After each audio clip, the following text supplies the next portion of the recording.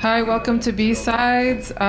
This is the We the People Providing for a Common Defense with CVD with Matthew Cornelius and Cameron Dixon. First, we'd like to thank our sponsors. Without this event would not be possible. Before we get started, please make sure your cell phones are off or silent. And towards the end, we will be opening it up for questions if there is time. I'll be passing around the mic as needed. Without further ado, our speakers. Thank you, everyone. Thanks and welcome. Hello, I'm Cameron. I'm Matthew. Today we're going to talk about providing for a common defense with coordinated vulnerability disclosure. This is a quote from the preamble, but what we're really going to talk about after we take care of some feedback. Let's make it easier for the public to tell the US government about security issues in our systems and require agencies to do something about it. That's our aim here. It shouldn't be so hard. We think that we can solve for this. So it's early in the talk, but it's audience participation time. Has anybody here, by show of hands, ever tried to report something to a government agency? Those who have hands up, go ahead and characterize your experience with a thumbs up, thumbs down, thumbs sideways. I see the gubbies in the back with thumbs up and everybody else saying like, I don't think this works very well. That's me.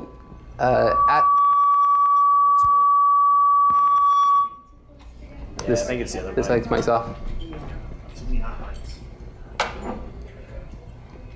Spam. Is it these mics here still on? I'll shut them off. Yeah, there they go. Hold steady. Broke it. Thanks. Thanks for your help. So as a government official, I appreciate and find deep resonance in the experience of my fellow public servant. That's Wilkie Twycross of the Ministry of Magic. He was the apparition instructor in 1997 with Harry Potter and his friends at the Hogwarts School of Witchcraft and Wizardry. Wilkie, he told the students that to apparate, an apparition is where you transport from one place to another without traversing the distance between. That in order to do that, you have to focus on the 3 Ds. That's destination, determination, and deliberation. And in fact, these are the 3 stages of vulnerability disclosure that you might experience as well. D1 is, where does this go? D2 is, am I willing to go through the hassle of trying to find the right place to send this? D3 is actually recipient side, where folks are like, yeah, I'll deliberate about that. I'll think about resolving that. So like splinching, which also in Harry Potter is a painful experience where upon apparition you might leave an eyebrow or some body part behind. This experience can be really painful. We think that there can be a better way, and we're interested in feedback and thoughts on what we have to share and whether it might work. So a de facto way for many people to report a security vulnerability is at the domain or at the host name where you found something, is to send a message to the security app. This is not a new concept. At least in May of 1997, this was in an RFC standards track. And within this doc, it enumerated a set of boxes that organizations could maintain, and it named their purpose. Here's security, for security bulletins and queries.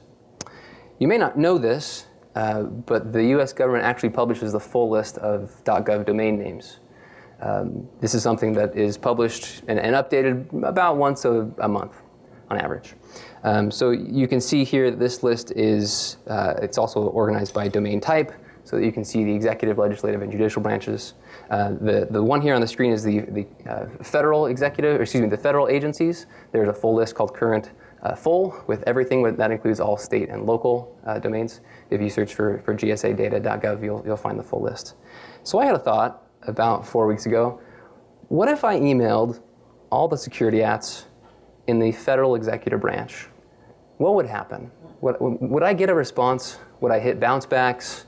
Auto replies? So I thought about this and thought that'd be a fun thing to do.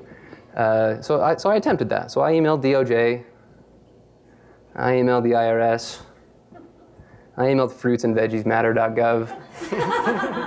This is thanks to our friends at the Department of Health and Human Services. But what I saw in response wasn't actually super encouraging. So this is mildly redacted to protect the innocent.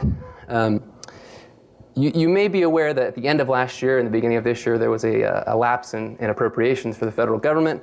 I sent this message on July, I sent the message on July 8th. I got an auto reply that indicated that they were still on furlough. So we're actually working now, and so there was an appropriation, but that was about 112 days past the shutdown that this was still there. Now, to be fair, people are busy. There's no requirement for them to maintain this, but this isn't a great look. I think it demonstrates an opportunity for us to improve. So I did some math, or at least Google did, and I have some metrics that say about 1 out of every 100 federal executive branch agencies maintain a security app. This was pretty disappointing. I didn't expect this to be very high, but this didn't meet up. So again, I'm kind of cheating here. Like, there's no mandate, there's no requirement for people to maintain this, and within federal agencies, unless there's a requirement, people don't usually do it. They could also maintain a different address. They could have a web application for folks to report that to. This was just kind of a test. But yeah, again, an opportunity to improve. Do you want to talk a little bit about the cyber EO? Sure. So what Cameron has started to lay out for everyone seems like a very safe and interesting story, right? It's like, oh, that seems smart. Why aren't people doing that? If they have security at addresses, why are there not people responding to them? It seems smart that agencies would have a way for you all to communicate on whatever you might want to communicate to the agency, and yet here everyone is not talking about that.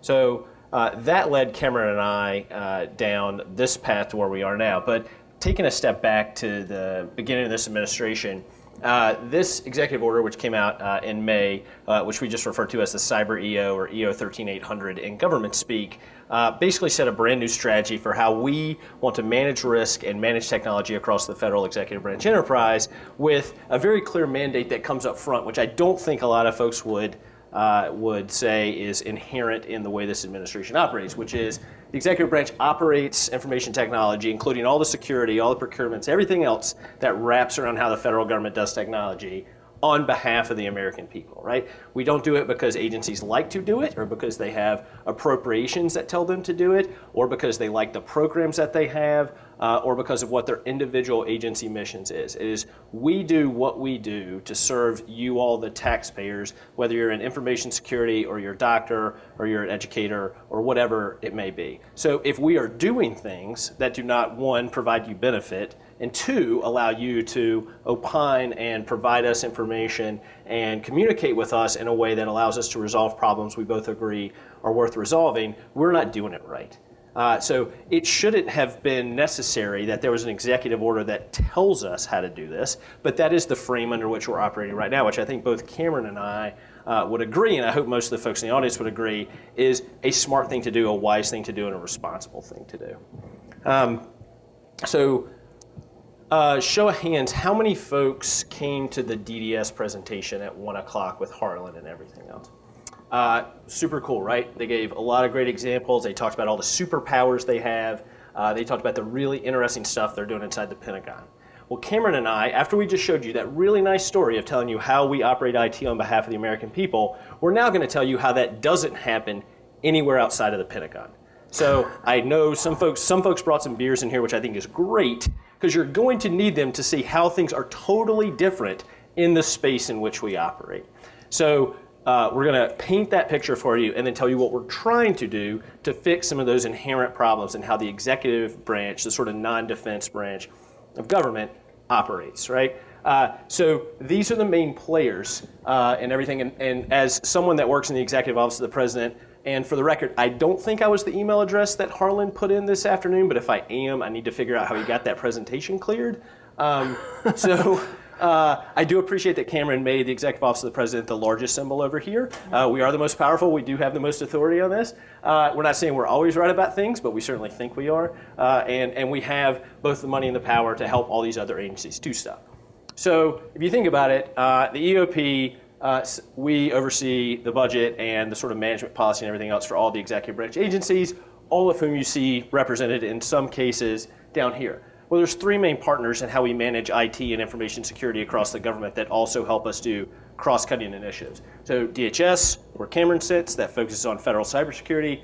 GSA, which is a big technology driver, procurement driver, and they run a lot of federal government-wide sort of technology programs that help us sort of manage IT broadly. And then NIST, who you all probably know, who sets standards and help us at the EOP level promulgate those standards and sort of push them out through policy across the executive branch. If I can chime in, one thing that's crucial to understand is that each individual agency, that they are the kings and queens of their own castle. So they manage their own infrastructure, they manage their systems. There's not one single Department of Information Security or information systems. That's a good thing. Each individual agency has their own mission. They protect the environment. They go to space. They provide housing. Each of them maintains those systems, and how they deliver those services and how they secure those services are informed by that mission. And not only is this just how things work, but it's actually the law. So the Federal Information Security Management Act, or Modernization Act of 2014, Management Act of, I think, 2002, it instructs that individual agencies that they own and manage these systems, and that the Office of Management and Budget, that they perform oversight over federal agency information security practices. So OMB can issue memorandum, they'll track performance metrics, they'll hold agency heads accountable for this. This is in statute, this is law. We've kind of talked about this as well, but FISMA also gives pretty clear instructions to CISA and to NIST, where OMB is the oversight arm. We administer at CISA, the Cyber and Infrastructure Security Agency via DHS, Department of Homeland Security, we administer the implementation of information security policies. So that maybe sounds like bureaucracies. But we also, in statute, are required to provide technical assistance to agencies. So the statute requires that CISA make sure that everything that we do is in line with NIST standards and the things that they promulgate, their best practices as well. Within FISMA, this is an interesting thing, we are given the authority to issue binding operational directives to basically tell sideways sister federal executive branch agencies to do a thing relevant underneath information security. To date, we've issued, I think, 8 or 9 of these. You can go to cyber.dhs.gov, and all of them are there. You can see what they are, the tasks that are given to agencies, their requirements underneath these directives. So this is weird because we, again, are not in a position of authority, hierarchically over these organizations. We are sister agencies, which is different. At OMB, they have kind of a similar authority where they can do more things than just information security, but they can issue memorandums. So here's an example from 2015 that was issued that required secure connections. It required the federal executive branch agencies to use HTTPS for all of their internet-facing infrastructure. This is a good thing. We've built this story because there could be a federal mandate to do coordinated vulnerability disclosure to the federal government better. And we'd like to talk a little bit about that. So what might that look like? Well, there's some prior art here.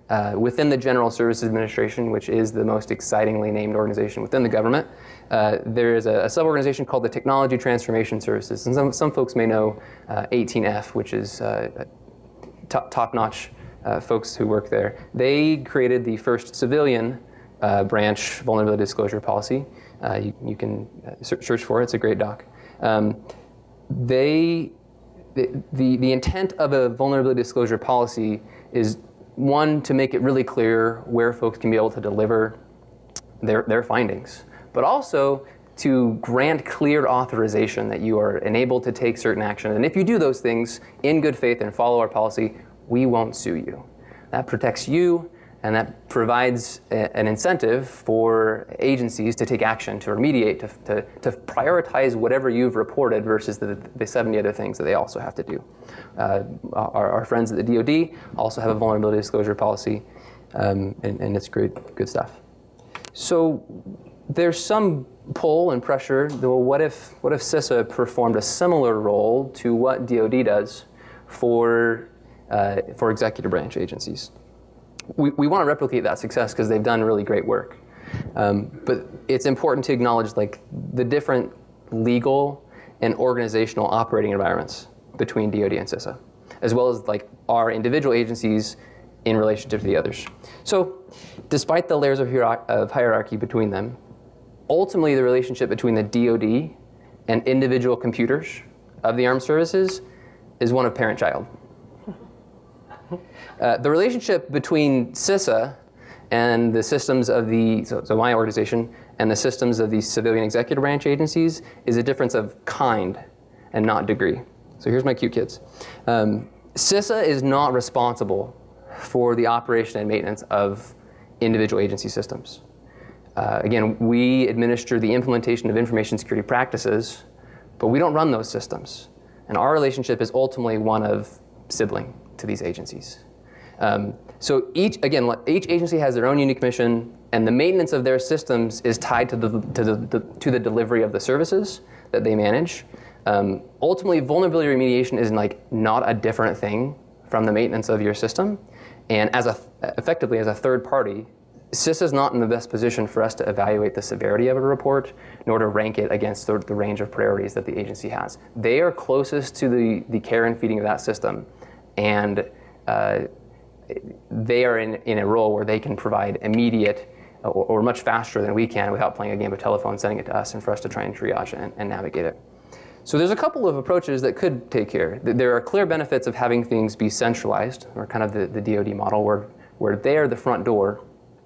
But there's also the standing way of doing things, and that is the law of FISMA, where there is governance, and that's promulgated effectively centralized between our organizations, but operations occur distributed.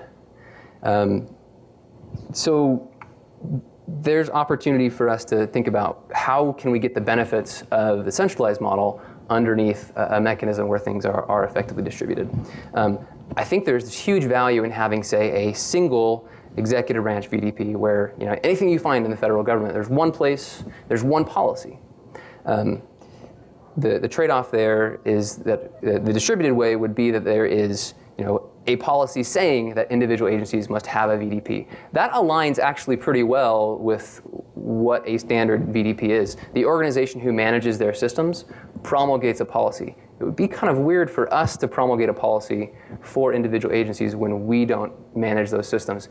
It would be difficult for us to have defined scope.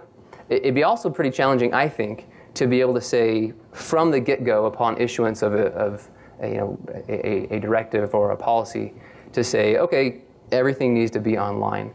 I think having a single federal VDP is a good goal, and I think that that's something that we can work towards. I think that it would be very difficult and painful immediately. So some of the benefits of having this is that there's a single point of entry for everybody, for people who want to report vulnerabilities. There's also a single point of management for DoD in this instance. It provides them a sense of visibility of what's coming in. It allows them to be able to check that the fix has actually remediated the flaw that was found. And hey, DoD is actually presently resourced in their environment to do this. The organization that was known as US CERT, even though the domain still exists, doesn't actually exist anymore. Do they have a security yet? No, I didn't get a response from that. Got a 550 there. So I think that there is power in trying to figure out a way. How can we do something that gets us the benefits of a centralized model, but still operate in the way that things are going? I would love to be able to say well, let's fix everything first, and then we can make this happen.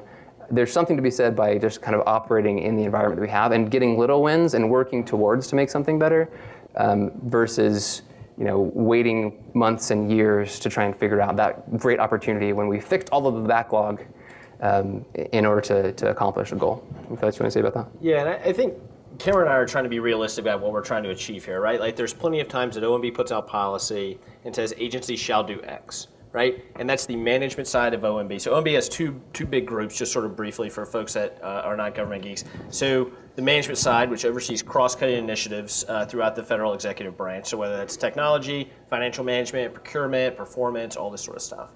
And then within OMB, we're also siloed because all the folks on the budget side have their own agencies or their own bureaus or everything else that they manage and they oversee the money for, they apportion those funds. Congress gives the executive branch the money. OMB then tells the agencies how they're allowed to spend that money and then opens or closes the spigot based on how they do it.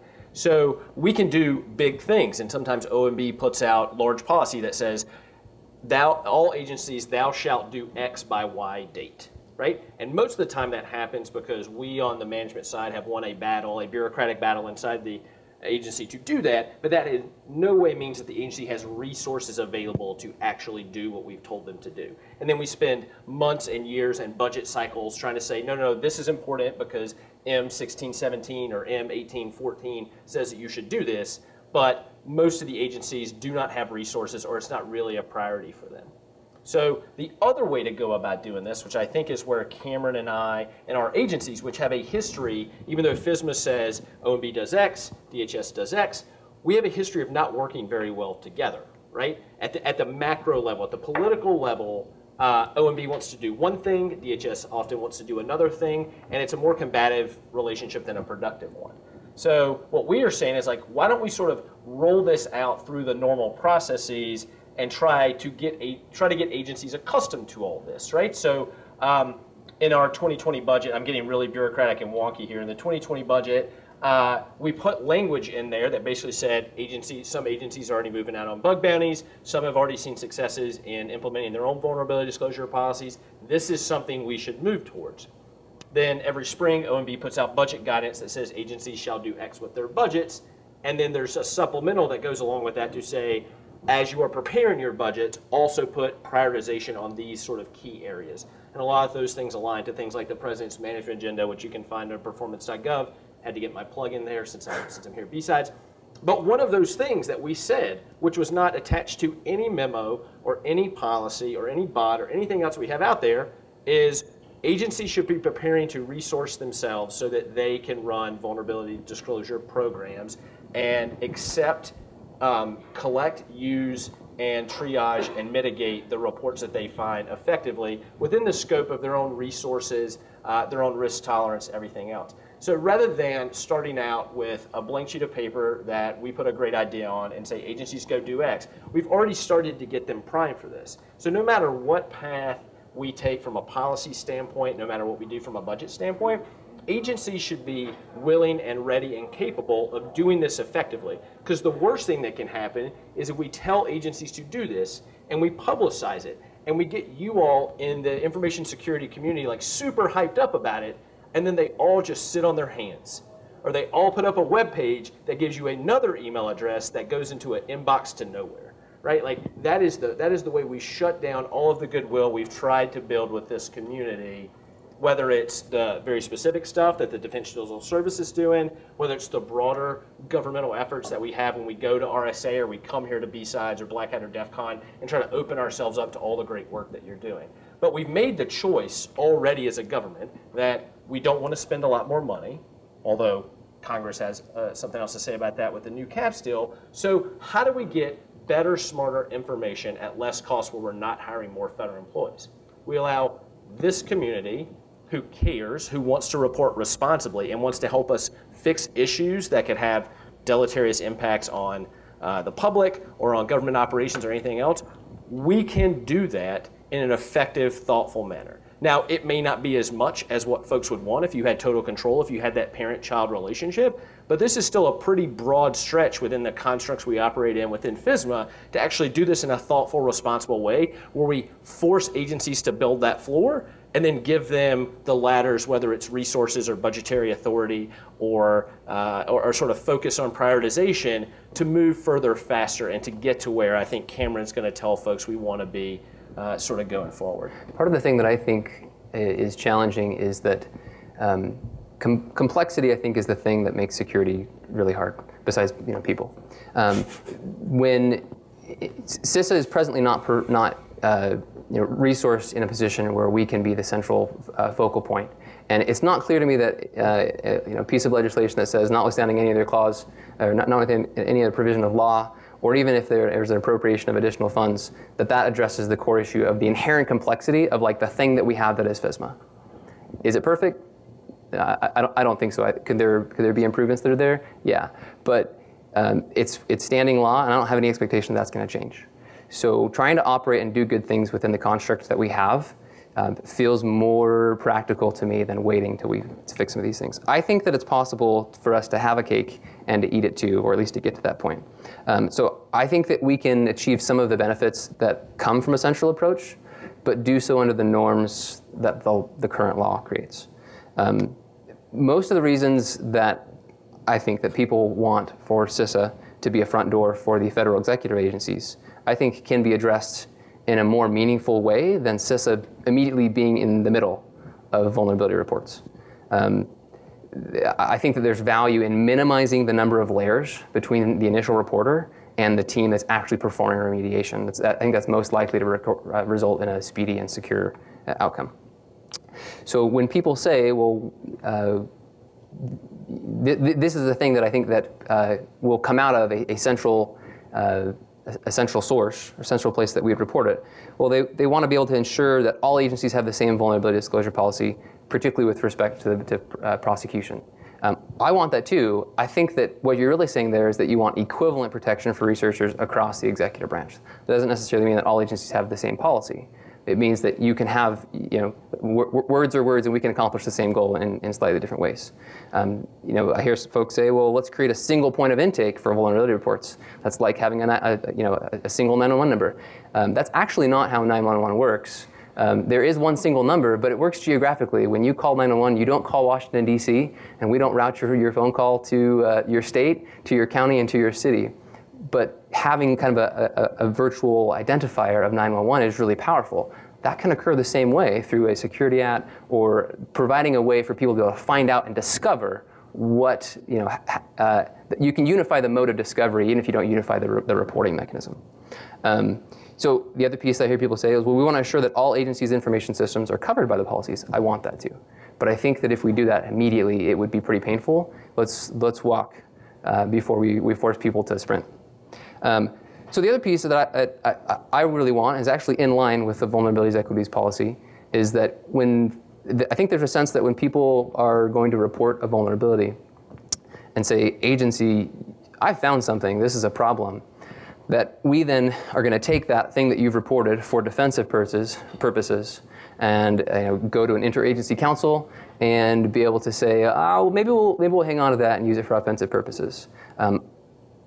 I think that we can get to a point, and I think it's in line again with what the VEP says, that we would make it very plain that would not be a thing, that the things that are reported to us would be for remediation as well as for things that come out of R&D and the research community. So what might the potential requirements of a potential directive or an MMO or a requirement, a mandate for federal agencies to do some of this better? We want to enable them to be able to receive unsolicited reports. So we could do this a couple ways. One that we may do is to say, you need to set a security contact for each .gov domain. It's interesting, the whole world is running away from WHOIS. But in 2018, the .gov registry made it possible that all .gov domains, not just federal, in fact, plug 80% of the number of .gov domains are state and local, so they're non-federal. But we made it possible so that the individuals could be able to set a public security contact, and hey, it'll show up in WHOIS. So this is pretty powerful. So if you find something on a .gov and there's a security contact, you should consider reaching out there first. Check port 43. I don't actually know who the security contact is here at CISA. But here, going back to all my emails, I did kind of cheat. Again, like, I didn't check this. I really just wanted to email the security ats. I could have prioritized the addresses that were here. But again, this could be a mandatory thing. We could say, you need to have a clearly identifiable security contact for your domain, and it needs to be representative. Whatever that box hits, the folks who are there ought to be able to triage anything that's on that domain. One of my favorite papers in the last few years is called You've Got Vulnerability. So the team evaluated different methods of providing vulnerability notifications. They said, well, do we do it directly to the domain point of contact through WHOIS? Do we send it to a national cert? Should we send a long message or a short message? Should we send it in English, or based upon the content that's at the host name, should we try and translate it? And then they compared that with the observed rates of patching after they provided vulnerability notification. Great paper. This was my favorite section of the paper. Basically, it says that we sent a bunch of data to US CERT, and then we asked other certs. They had said that we're going to send it. They didn't pass the message. Effectively, sending vulnerability notifications to a central cert was no better than the control group. And they said that they had better results sending it to the domain points of contact. This was pretty energizing to me and was part of the reason that I tried to advocate to get .gov to stick domain points of contact back in WHOIS. Great paper. So more potential requirements that this could be. We would instruct agencies to develop and publish a vulnerability disclosure policy. No PDFs, it needs to be on a web page, it needs to be in text or in HTML. We would instruct them what the policy would look like. We would say you need to define, at least upon outset, the set of initial systems that are in scope. You would define the types of tests that would be authorized.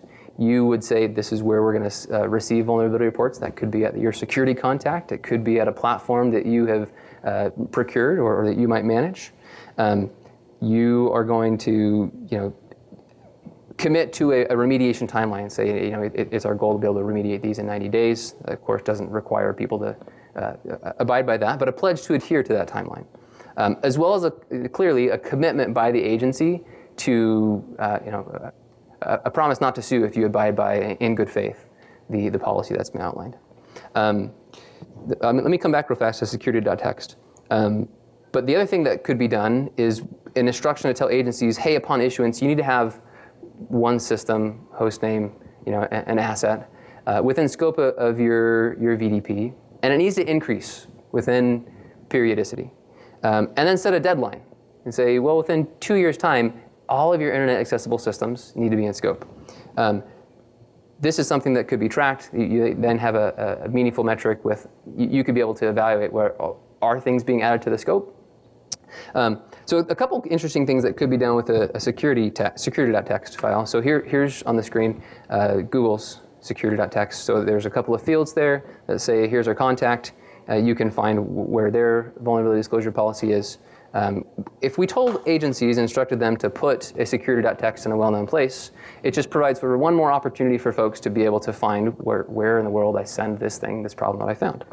That also provides a mechanism where we could say, scan these out and be able to follow the vulnerability disclosure policy and check for the scope and do a diff based upon time. So a quick analogy, this is actually being done. Code.gov, which is a program that the General Services Administration manages, they manage a program that was begun, or at least was pushed along by the Federal Source Code Policy, which was another MMO that came out of OMB. There was an instruction here down at the bottom to tell agencies you need to have a code.json, a code inventory that you will manage and maintain, and it's going to go on your agency website. The code.gov folks then scan that out. It's in a defined schema that they instruct agencies to pull things in. And then it makes it so that people can be able to find code underneath top-level agencies. So you can say, show me all the code that the Department of Homeland Security publishes. This is a project that our team works on to be able to scan out HTTPS within the federal government. It's a requirement. So we were able to track that. Similarly, maybe there could be kind of like a code.gov, there could be a vulnerability.gov site to make it really easy. You can go to that one place to be able to see, and we'll scan out the information and then represent it on a site that you could punch in a host name and say, is this in scope? What's the point of contact that I send this to? And that itself could either be the point of reporting, or it could just point you to other places out of band of the site. The out of band mechanism may be more beneficial just because it's challenging to stand up a new system. Particularly in this instance, you'd have to manage the authentication piece. It's just hard to do systems and stand up new infrastructure in the US government. So more potential requirements. So none of this matters if the agency doesn't if the agency doesn't action the finding. So there would be a requirement for them to have handling procedures inside their organization. A lot of that is really influenced by the norms and the tools available to the organization. This is less a technical problem than it is an organizational one. And I don't think that we can solve it with technology, but by defining these are the things that ought to be in your handling procedures and providing good implementation guidance, I think that that's accomplishable. Reporting requirements. I think there's a natural tension as an enterprise. Again, my organization doesn't run or maintain these systems to say, well, cut us fully off. We don't need to be in the loop. So there could be a function where we would need to receive some kind of a push from agency information security teams to say, well, these are the number of reports we've seen. These are the ones that are outstanding. They could try and characterize that. In my mind, this is the greatest value of having a platform, because then the metrics gathering just becomes a function of people using the system. And I think, again, that's a thing that we could get to. Other things.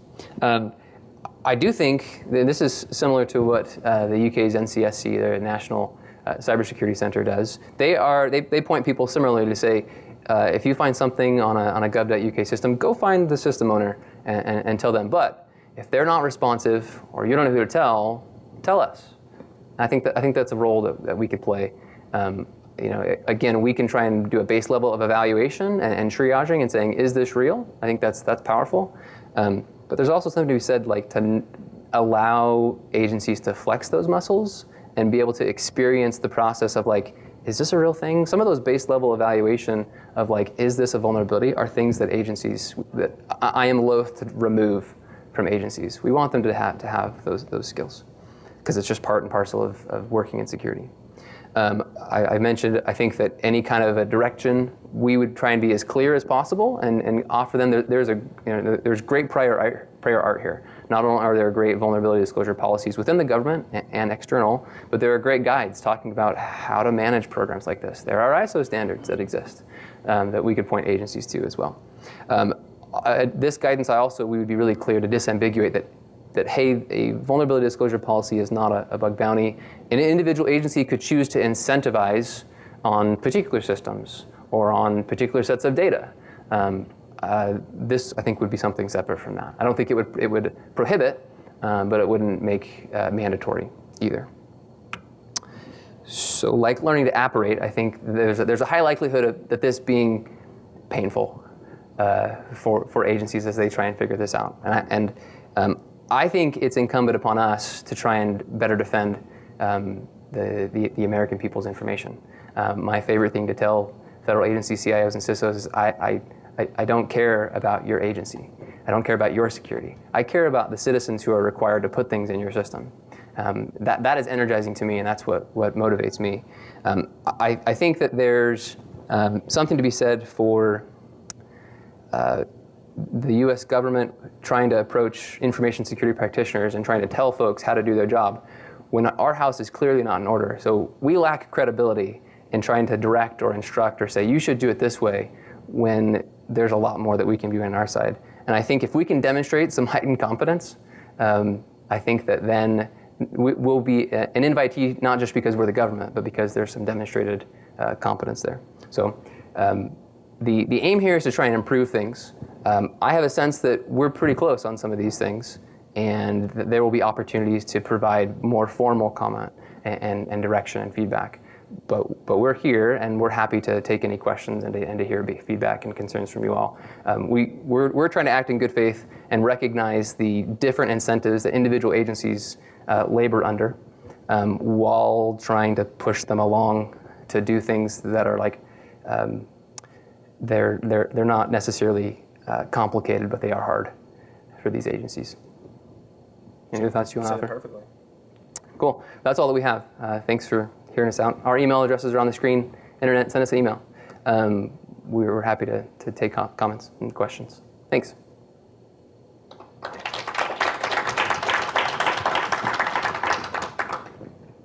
If anyone has questions, yeah, I'll come.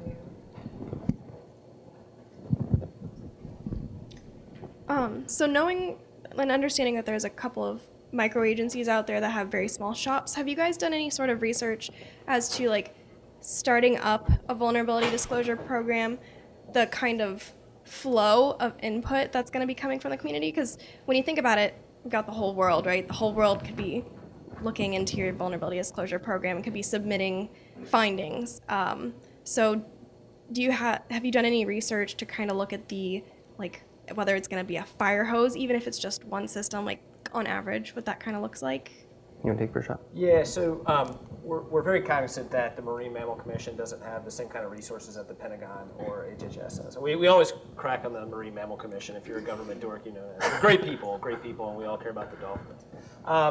But no, it's a real concern. And so part of what we've thought about and sort of socialized internally is, well, we can require all the CFO Act agencies, so the 24 largest federal agencies, to do this, and then sort of work. There is like a small agency CISO, like sort of Information Security Council, that works across these issues and provides recommendations on sort of how to address their particular issues. Now, I can't imagine that we would force the smallest agencies who have one person that is both their CIO, their CISO, their chief data officer, the other chiefs that either Congress or OMB has told them to make. They're basically just one person, or like two people, right? So we can't do that. But another thing that Cameron and I have discussed and our agencies have discussed is what if you make DHS or what if you make them the entity to receive that information on behalf of the smalls and try to work across them, right? There should be somewhere to report that. Or the smalls can say, like, hey, here's our vulnerability disclosure policy, report it to these people. Like we are not going to be able to deal with that based on our sort of budget and everything else, but we understand that this is important and we hear you. We just want to make sure that whatever agency is doing this, that they provide a good sort of citizen experience to the community that's trying to report, right? There's one of the things that this administration cares an awful lot about, and it goes back to EO 13800, right? We operate sort of information technology on behalf of the American people, right? So we want to make sure that no matter what experience you have, if you find information, if you want to report it to us, we accept it and we try to work with it, right, and put it in our workflow and make sure that we mitigate those issues or address any vulnerability with respect to the tons of other things that agencies, sort of IT and information security shops have to deal with. But it is one of the problems we have to solve for, whether we just sort of stay silent, whether we provide additional resources to those folks, whether we try to come up with some sort of hybrid approach. It's messy and it's hard, but they're a massive attack vector, right? They don't have as much time to put in that folks in much larger agencies with massive budgets are able to accomplish. I'll give comment as well. I think that there can be some targeting with any kind of a directive or a mandate.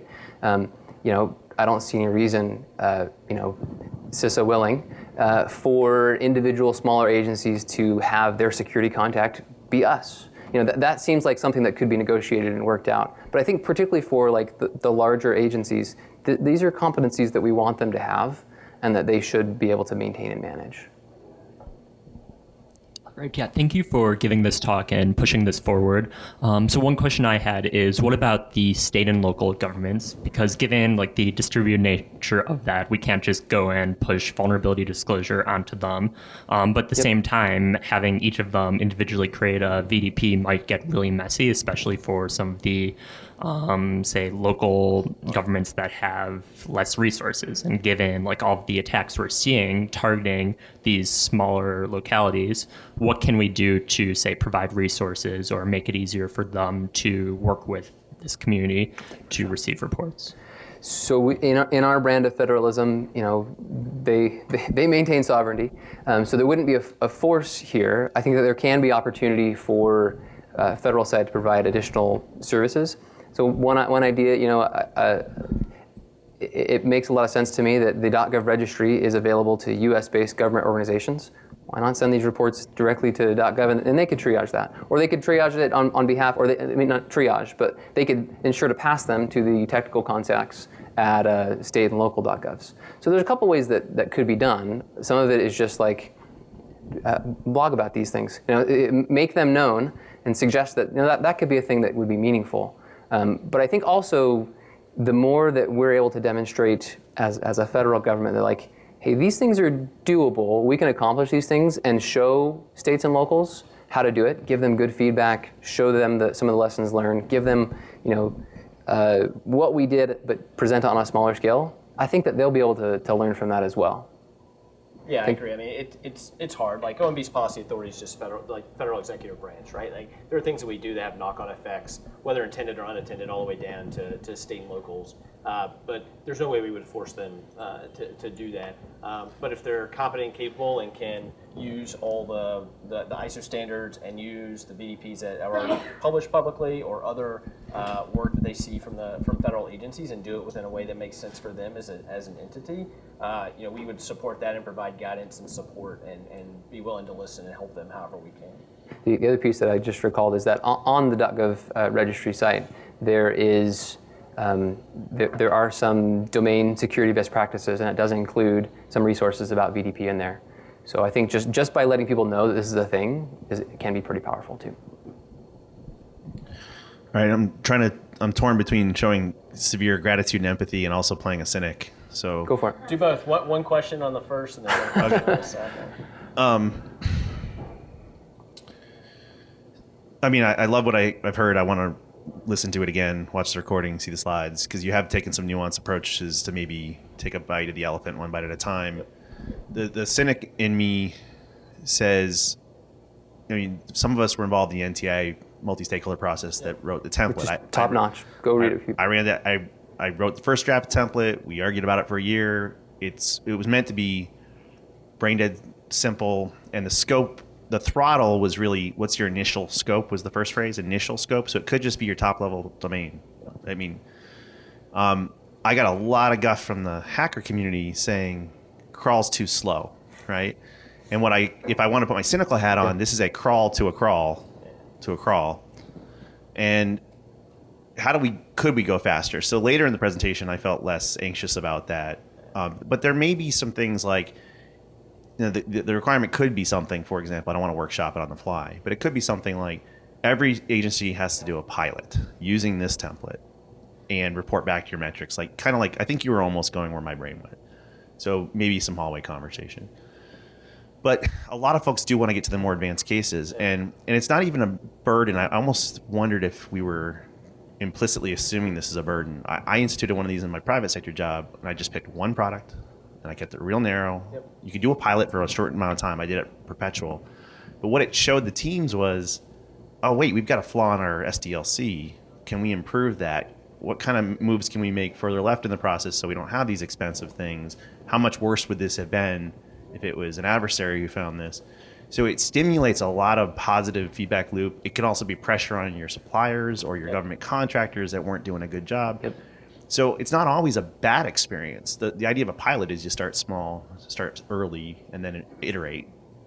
And one of our mottos in the cavalry track where you are is safer, sooner, together. Part of that is the sooner. So I'm all for what bold action can we take, even if it's tiny or time-bound or scoped narrowly. And that's where I'd want to press on this is I totally understand the constraints you typically have. We also want to get to the point where we're at least starting the journey so that we can accelerate the pace later. Yeah, and great question, and I totally agree. As someone that has been in the government for many years now and is still not a cynic, it's easy to get cynical, but I try to be positive, at least in this respect. If you ever see me in a working environment, I would seem to be the most negative person with all four-letter words that are out there. No, I totally agree, and it's because of the work. This just goes to show you how slow the sort of government operates, right? If anybody saw Alan Friedman's presentation yesterday, sorry, I forgot. About multi-stakeholderism? Yeah, I forgot my gold jacket. I was planning on it, but it didn't really go with the preppy outfit. The work that Alan talked about on the SBOM stuff, we're not going to see any real output on that for a year, 2 years, 3 years, 4 years. That's just the way the system operates. And you can press in certain places, but for what Cameron and I want to see happen, like we want to, no, let him go before you come back. But like that's what it's about, right? In fact, I almost find it comical and sort of weird in a way that all that work that happened on the ISO standards and everything else 3 years ago, that it's not already federal policy, right? We should have done this 2 years, 3 years ago, right? An agency should already be sort of standing up and walking now, right? But when that happened, you have a new election, a new administration, a new set of priorities, a new concept on budget and agency responsibilities and everything else. So the things that seem like intrinsically easy and doable in the community when we're out here speaking with you. Once it gets put inside the grinder, not just inside my organization or Cameron's or the agencies out there, it's always a lot harder than folks imagine, which is why we come to events like this and we do this work recognizing that, yes, we know we're behind the ball. We want to start the ball rolling and then have you come help push as fast as you can, right? There's some stuff we can do inside, but it's only when you build up a lot of capacity or a lot of influence from the outside that this happens. And if we don't do it, and I know we've got some representatives from the legislative branch in here, we're going to get laws from Congress that tell us to do things in a very specific way, which may be totally orthogonal or antagonistic to what the community wants to see happen, and agencies will do it in a very ham-handed, backwards way. I mean, there was a bill passed at the end of the last Congress that has a particular agency who's forced to write a vulnerability disclosure policy and to run a bug bounty. And when it was the Department of Homeland Security. And I'm not going to name names. It's not Cameron's part, but it's another part of it. But I still remember the first conversation we had with the office that was going to be responsible for doing that. And they're like, we don't want to do this. This is nonsense. We don't want to know about that stuff. I got pen tests that tell me everything I need. I've got more vulnerabilities than I've got money to do with, right? So you can see the sort of institutional issues that we're dealing with. And, you know, in some cases, I think it's a perfectly viable approach for OMB to come in and sort of say, agencies, thou shalt do X, right? So like after the OPM breach, the government sort of closed in, right? Decision making got very close. Like everything was run out of the White House. Everything was security first all times, like everything down, period. We're in control. Agencies, you don't make your own decisions. This administration, to its credit, I think, has actually given a lot more trust back to agencies, right? It's more focused on sort of mission and service delivery and citizen services, but there's still these very important sort of baseline capabilities or baseline programs that still need to happen regardless, right? So Cameron and I are finding this sort of fundamental tension in sort of where the government as an executive branch entity is operating now. The other sort of external constraints, be it from industry, from the information security community, from Congress, everything else, are forcing us to make decisions. But I know it's not satisfactory to answer in this way, Josh, but it's because of all that work that was started 2 years ago, that community building, that we're getting to where we are now. And then if it gets in and it gets institutionalized and it works and it's better than the stuff we have, like you know, the crazy amount of FSMA reporting we do every quarter and the yearly IG assessments that as soon as they're issued to agencies, they start audits all over again, so an agency can't fix anything that an IG says. If this works and we get better outcomes at lower cost, we can reduce a lot of the other stuff we're doing that's not nearly as important and is not driving real outcomes, right? So I wish it wasn't so much of a process, but you know, I'm a bureaucrat by trade, in case anyone in the audience couldn't tell that. But like being inside and fighting those battles and trying to force folks to do this, like it's not sexy, it's not fun, it's not easy, but it's worthwhile, and it will never be enough for you all. But like the part is, we have to keep coming out here, we have to keep learning more, we have to keep figuring out newer and creative ways to make that happen inside government, because it's the right thing to do, and it shouldn't be the fact that we, OMB, or Cameron Assissa has to tell agencies to do it.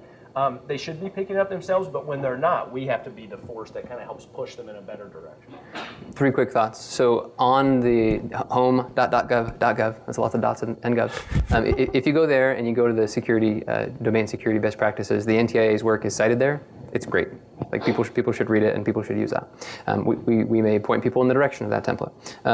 Number 2, the more that you all talk and blog and write and say, why isn't this problem solved, the more ammunition that gives us inside our agencies to be able to say, hey, look, it's not just us inside. So like, do more of that, please. And thank you for the work that you do. I threw up in the talk several like nominal timelines of, you know, 90 days and 2 years. Those are all pretty hand wavy at this point. So, and it's not clear to me those are the right timelines. I would love to move much faster and say, you know, you need to do this in a year. One of the directives that we issued in late 2017 required agencies double down on the HTTPS mandate, because we could tell the agencies weren't doing it, but also instructed them, you need to authenticate your email. You need to get to a point, be at your domain, at the second level domain, get to a DMARC policy of reject. And we gave them a year to do that. That was pretty painful for them, and lots of outsiders say you'll never get there. And we didn't get to 100%, but we went from about 2% to about 87%. That's a huge win. And so like being aggressive and setting some timelines. A dear colleague of mine once said that humans just like bureaucracies just like humans need deadlines. So setting a line in the sand and saying this is what you need to get towards allows for some organizational inertia to move in the right direction. Okay, I think we ran out of time. Thank you to our speakers.